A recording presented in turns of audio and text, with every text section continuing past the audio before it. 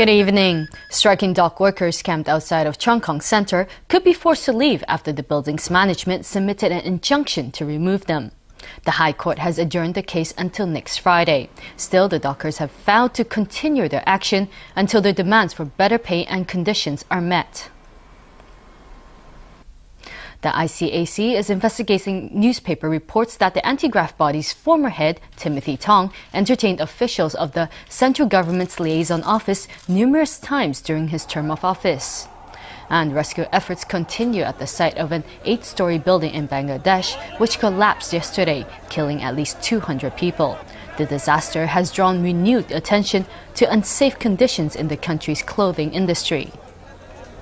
Join me for Marketplace in an hour.